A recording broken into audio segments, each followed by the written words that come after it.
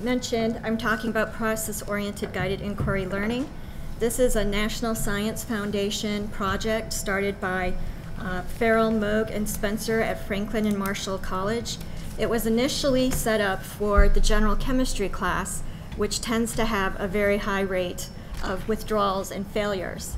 It since has spread to all branches of chemistry in college, and it's spread now to high school chemistry, and they're now applying it into mathematics.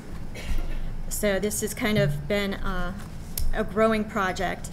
And it's a active learning method, which I think is now the new buzzword, so that you're getting the students involved in their learning process. So I think we're all aware that we can't take the knowledge we have in our head and just put it exactly as is in the head of our student. And I know we wish we all could, because then they would all have A's, but when we are lecturing and we give them information, they are figuring out how to interpret that information and how to remember it.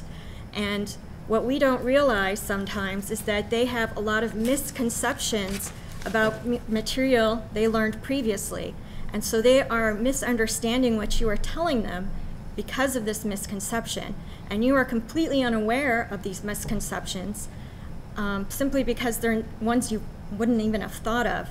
There's an example from this paper up here where we have two things in chemistry called an instantaneous dipole and a dipole moment.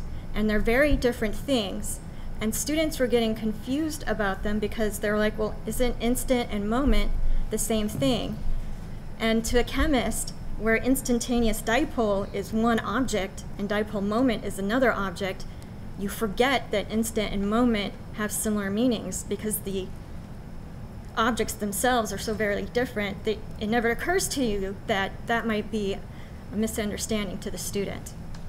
So this method was developed to try and overcome some of that and get past the misconceptions and have the students figure out what their misconceptions are and work through them. So the way the POGIL method works is students work in groups of 3 to 4 students during the lecture time. There is no lecture during the class. The students have worksheets that they work on during the class time. And the worksheets are not just a set of homework problems. They are specially written to work the students through the knowledge they should be learning and develop concepts for themselves. If you're interested in seeing an example of a worksheet, I have handouts for the roundtable discussion. It is the worksheet that's given the first day of general chemistry. I didn't want to bring the one from the first day of organic because that assumes you already know general chemistry. So this one starts with assuming you have no knowledge of chemistry. And in the worksheet, you learn what makes up an atom and how to tell what's going to be an atom based on the formula that you're given. And rather than the teacher saying, okay, this is how you calculate the charge of an atom, the student is given information and they figure out for themselves what the equation is to calculate the charge. And the idea is because they had to figure it out themselves, they understand it better and they learn it better. And they remember it longer. And so the activities use the learning cycle, which I'll talk about some more in just a couple slides, but it involves exploration, concept invention, application. So, and you keep repeating the cycle. And the idea of working in the groups is that the students are teaching each other and themselves. So the student who thinks they understand the material gets to explain it to the students in their group who don't. And all of us being teachers know that you really know if you know something the first time you have to explain it to somebody else. And then it's also quite interesting that within the group, there's not always one person who knows the answer. So even the student who may always be lagging behind the other students in the group will occasionally be the one to understand the question. And so they're all working together. And then, so the role of the instructor is, the instructor still has a role, is that you're there for them to ask questions. So as they go through the worksheet, they get stuck, you're there to answer questions. But again, because we're trying to get them to construct the knowledge for themselves, you don't go up there and start giving them a mini lecture. you go up there and you ask them a question to try and figure out where they're stuck and get them to work through the process themselves. You ask leading questions, so you're a facilitator. Outcomes of using the worksheets, is that the students are actively engaged. I no longer have students falling asleep in my class, which is one nice thing. And so as I said, they're discovering the concepts themselves. They're not just given a list of stuff to memorize. So this is my favorite part from organic chemistry, is that there's a reduction in memorization, because organic chemistry tends to be taught as a list of reactions. So you memorize the list of reactions, you take the test, you forget the list of reactions. And that's how I was taught it, and I forgot it, and I had to relearn it all when I first started teaching organic chemistry. And I'm like, I do not want to teach that way. You're not really learning. So this is one of the reasons why I went to this method. Not only are they doing active learning, the guided inquiry part, so the process oriented means that they are learning other skills other than just chemistry. So they're learning how to critically think, communicate, do teamwork. They have management because they have to get through the worksheet during the class time, so they have to learn how to pace themselves, know when they need to ask for help. And then self-assessment, am I really understanding this material? I should say one of the other things that they learn is to form study groups outside of class. It's amazing to me how many students don't know to do this. But by working in groups inside the classroom, they take that outside the classroom and form study groups outside the classroom. And so I've polled my students. I've asked, how many of you used study groups before? And it's maybe a fifth of the class. And I asked them, how many of you will now use study groups? And it's probably 3/4 of the class. So I think that's another good thing they take away from this, is just how to use study groups to help with their learning. So this is more of what a worksheet is like. So they're given a model which contains information. They're then asked straightforward questions. Just, are they correctly reading the model? It doesn't ask them to conclude anything. It's just, they're given a picture of atom, how many protons are in that atom, and they just count the dots, and so to get the answer. So it's straightforward questions, but then you start asking them to make conclusions based on those questions that they've just seen, like, how would I calculate the charge on an atom? And so they come up with that equation on their own. The also part is that learning is wrought with effort, frustration, and error.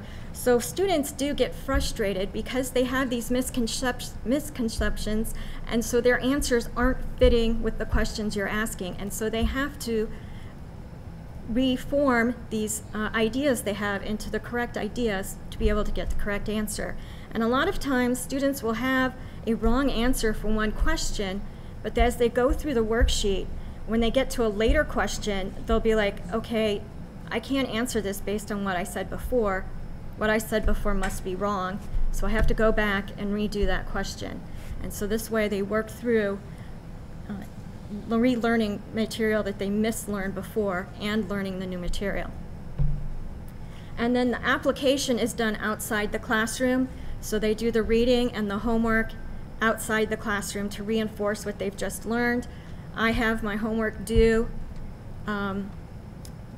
before class, just before class, and that's on the material they covered the previous class. So I don't have large homework assignments that are due periodically throughout the semester. They have homework due almost every class day to make sure that they are reinforcing that material. Each worksheet also has a section with exercises that are meant to be done after class as well.